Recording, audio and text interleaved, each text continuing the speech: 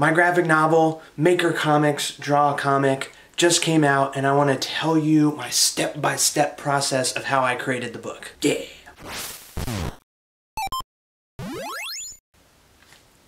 This is my graphic novel. It's 124 pages about two friends going on an adventure to save a comics library, all while teaching you, the reader, how to create your own comic books. So in this video, I'm going to show you the process I used to create this book, all 124 pages. But if you're looking for more knowledge on how comics are written and drawn, what tools to use, how to assemble books into actual comics, may I suggest picking up a copy of this book. It takes you through creating a basic 3-panel comic strip all the way up to printing and making multiple copies of your very own comic book. It's got tons of tips and tricks and all that good stuff. A lot more than what I can cover in a video like this. Obviously, I'm super proud of the work I put into this book, and it would mean a lot if you checked it out. You can get copies from my website, and I'll do a personalized drawing if you order it directly from me. The link to that is down in the description below. Alright, thank you for bearing with me on that. Now let's get into the step-by-step on how I created this graphic novel. Step 1 is the idea. So it all starts with me sitting here in my reading chair, having all these ideas about what this book is going to be. And at this scale, 124 pages, that's a lot of comics. It's too much to fit in one head. I got overwhelmed super quickly. So I realized I had to start very small. So I started thinking about writing and drawing this graphic novel like I'm building a Lego castle. I'm just gonna lay down one Lego on top of another until eventually I've laid all these Legos down and I have an awesome castle. So that very first brick is your idea. And if I was gonna start super small, I'm just gonna grab one sheet of paper and a pen, and I'm gonna write down one sentence of what this book is about. Two friends save a comics library with the help of a bunch of comics experts who teach you, the reader, how to make your own comic books. So this might seem like a simple, really easy step, but it is that first brick to get you started in the journey to building this castle, to writing and drawing this graphic novel. And now that I've got an idea of what this book is going to be about, I've got some ideas of what the characters are going to be. I've got a loose idea of what the story is. It's time to move on to step 2, writing an outline. Alright, so if we're sticking with this Lego castle metaphor, now it's time to start building the foundation of the castle. Time to start writing an outline. When I say outline, you might think of, a big long list of indentations and bullet points and all that stuff, and we'll get there eventually. But remember, I had to start super basic. So I knew this book was going to be broken down into projects, starting with a comic strip, a few others in between leading up to creating and printing your own comic book. So I went ahead and made a list of the chapters based on those projects. Super simple, just 1, 2, 3, 4, 5, whatever. And then after that, I started layering in the plot points. So chapter 1 is kind of the intro. They start in the library. Chapter 2 is the comic strip. Now I know my book is a little bit different. So if you're writing a more traditional narrative style story, there's 3 things you really got to think about when you start making your list of how the book is going to be divided up. The first is plot. That's just what happens moment to moment. Usually that is things that happen to the characters. So the second thing is characters. When the plot happens to the characters, how do they feel? That's a good thing to start thinking about when you're making these lists. And then the last thing is location. So my book, each section, the characters are moving from location to location. So it's your setting. Making sure you write all that down will be super helpful as well. So once I had my very simple list, then I started over and added a little bit more of those details in. Things like the plot points and the characters' feelings and the different locations. I'm gonna do this 4, 5, 6 more times. Just keep on adding in details, revising and changing things where I need to. And then eventually I jump on the computer and start typing everything out. So after lots of rework, moving things around, adding, deleting, imagining, writing, I have a solid outline of the book. And now that I have a solid castle foundation laid out, it's time to move on to step 3, writing a script. Alright, I know a lot of cartoonists that write and draw their stuff at the same time. You know, it's comics, so when they're planning stuff out, the words and pictures go together. That's how they figure all this stuff out. But for me, that's too much for my little brain to handle, so I gotta start with just the words. Plus, for me, it's much faster to just write out some words describing what a drawing would be than to actually take the time to do the drawing. So that's why I'm still in full-on writing, typing, word mode only. Again, when you hear the word script, you're probably thinking like a movie script, this crazy format that has action and camera shots and dialogue and this very specific way of writing stuff out. I don't mess with any of that. I gotta keep it simple, one brick at a time. So all I'm doing is writing a little paragraph describing the action that's taking place in the scene, and then below that I just start cranking out dialogue. So I'm sitting there with my outline that's broken into chapters, and I just take one chapter at a time as quickly as possible, try to get that chapter written out. Just go like crazy. I don't worry about if it's good or not. I just write each scene's action and the dialogue as quickly as I can. You can see that I just abbreviate names. I just do the first letter of a name and then write the dialogue, hit enter when it's the next person's turn to talk, and just keep going. The idea is to get this stuff down as quickly as possible. Once I've knocked out the script for each of the chapters, then I go back and start revising, changing things around, making sure everything makes sense. Print it out, take notes, write on the paper, cross stuff out, bracket stuff, draw an arrow to move it up there, just make notes all over the place. The important thing to remember is that as long as it makes sense to you, you can be as scratchy and messy as you want, which you will see a lot of in the coming steps. So this is a good point to say that you're building and editing, you know, you're building up the northern tower of the castle just to realize, oh, I don't want a tower there, I gotta move it to the southern part. I'm trying to stick with this Lego castle reference. We'll see how far it goes. The whole point is that by doing it super quickly and having it just be a list of dialogue on the computer, you can move stuff around, delete really easily. So I did 4 versions of this completed script.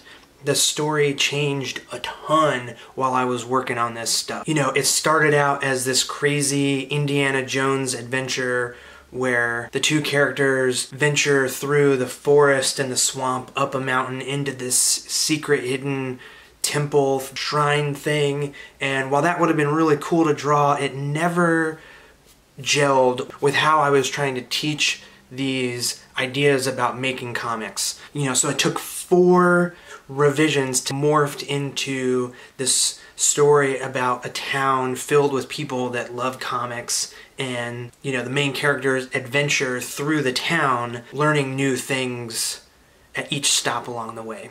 So all that's to say that eventually you'll end up with a script where everything feels right. You'll be able to read it and clearly imagine the story in your head. And once that's done, it's time to start drawing. We're moving on to step 4, figuring out what the characters look like. So I'm about to start getting heavy into the drawing, and I gotta figure out what the characters and the setting is gonna look like.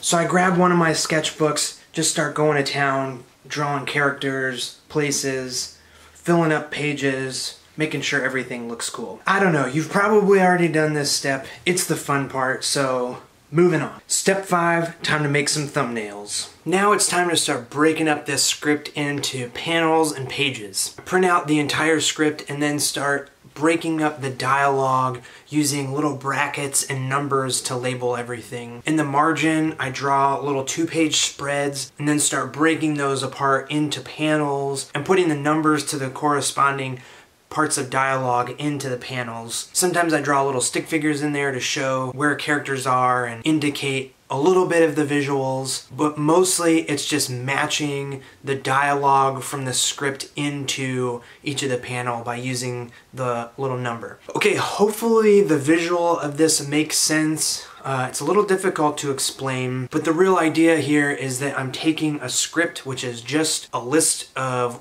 words and dialogue and stuff, and formatting it into comics pages. Now, this whole part of the process kind of takes a little bit of practice. And I don't know, maybe this isn't intuitive to you at all, but for me, it's the fastest way of laying out the actual comic pages. So I tend to break up the pages into panels in a couple of different ways. One, if there's a ton of dialogue, that means the panel needs to be bigger. Or two, if there's a lot of visual stuff going on, the panel will usually need to be bigger too. So like if there's an establishing shot with a lot of background stuff going on, I'll make the panel bigger. This is sort of a very basic way to look at it, and there's a lot of other sort of rules I have for it. You know, like action scenes, you know, it'll be a lot of small panels to sort of like move things along quicker. There's just tons of rules about how comics read that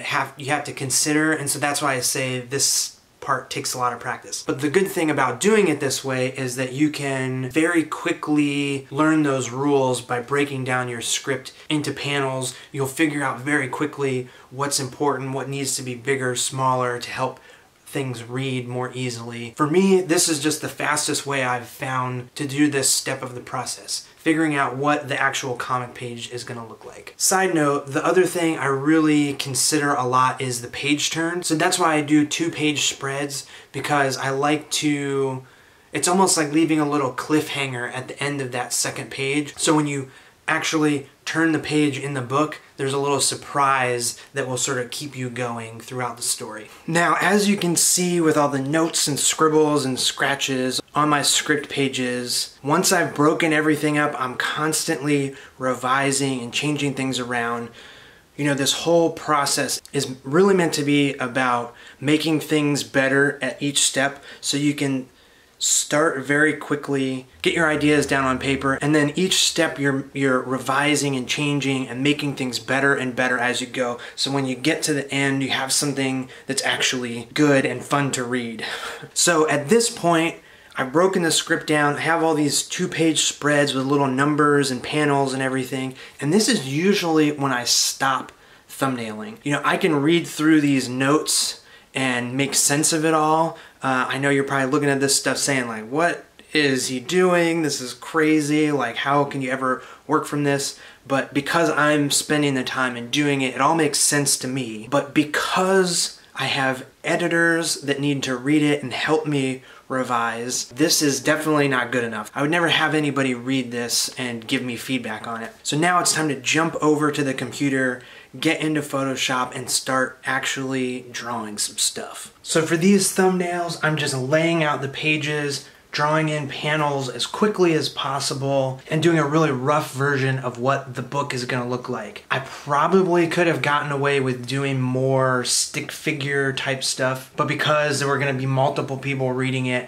I wanted to take it a little bit further, and right now it's just sketchy, very first pass drawing. You know, I'm just copying and pasting all of the dialogue straight from the script onto the Photoshop file as efficiently as possible, getting the crazy little 2-page spreads from earlier into actual legible form. And of course this took a very long time. It's a lot of drawing, right? It's 120 something pages of drawing, but if you just take one chapter at a time, or even split it up further and just say, I'm gonna do a couple pages at a time, you know, brick by brick. You'll start with just 1 brick, and then 2, and then 3, and before you know it, you have a huge wall of your castle built. So yeah, once the entire book is done and thumbnailed, I send it to the editors, they read through it, give me notes, I print it off, and do the same thing I've been doing for each step.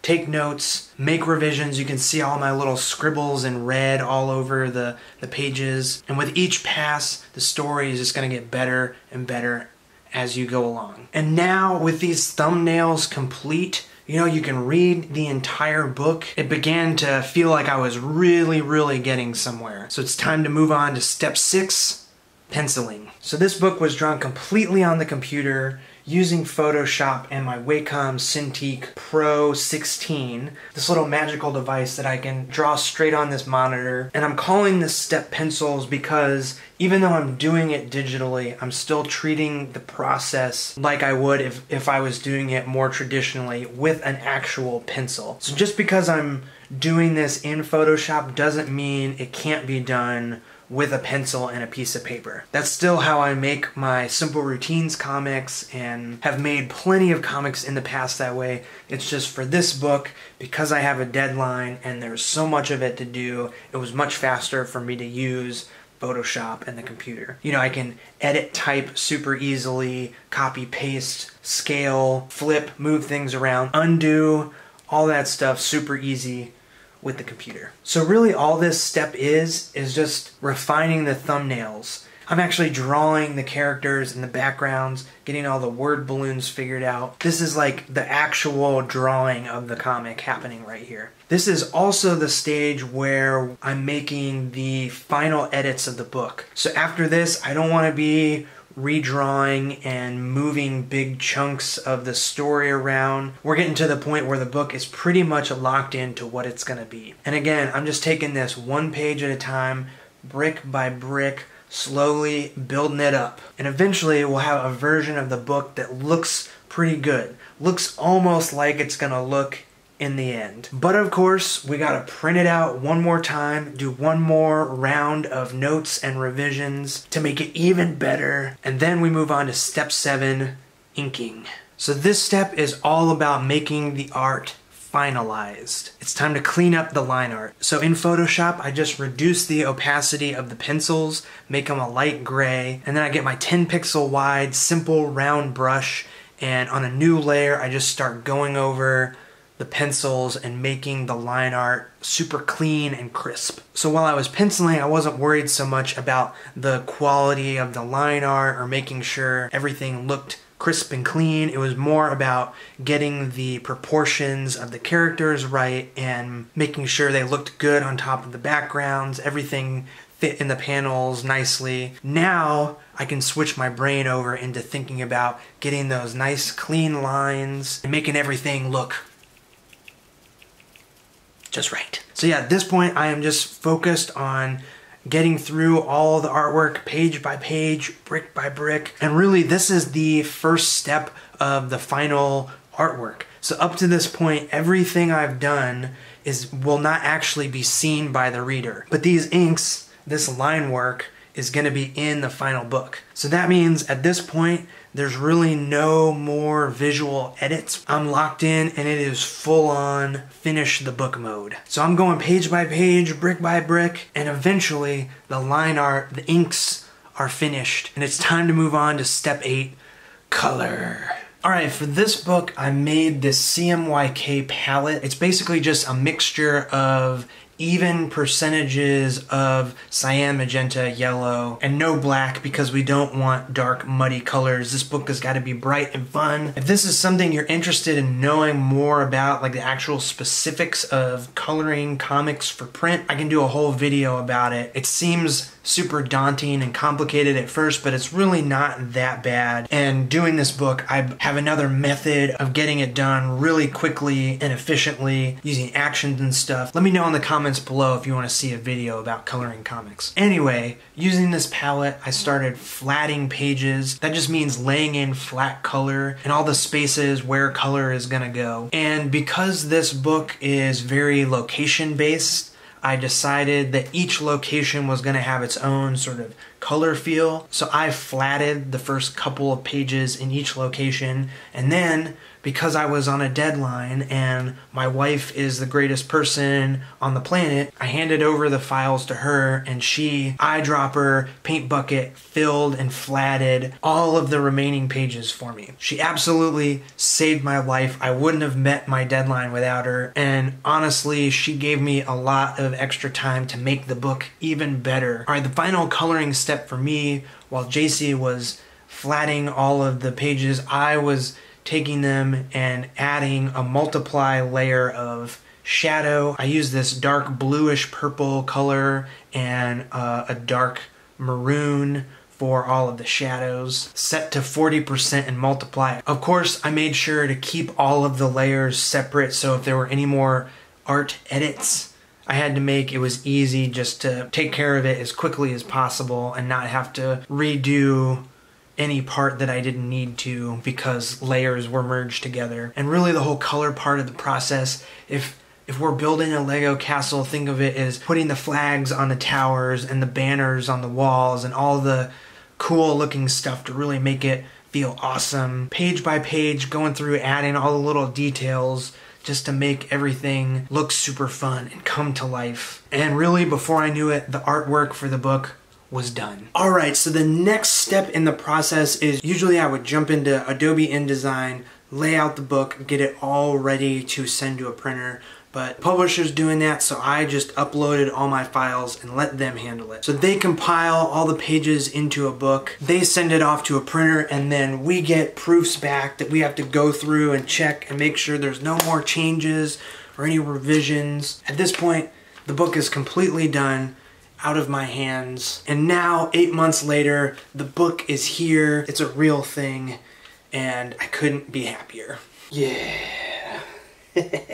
Okay, I hope this whole process made sense, and I hope it helped you get a handle on creating a graphic novel. You know, it's a big undertaking, a lot to think about, and a lot of work to do, but I really figured out that if I just take it one step at a time, it's not as daunting and intimidating as I initially thought. So if you have any questions about any of this process or want me to go more in depth on anything, leave a comment for me down below. And if you want to learn more about creating your own comic books, please check out Maker Comics Draw Comic. I'm super proud of it. I have a link down in the description below. You can get it straight from me. I'll mail it straight to you. Alright, thank you so much for watching, and I'll see you in the next one. See ya!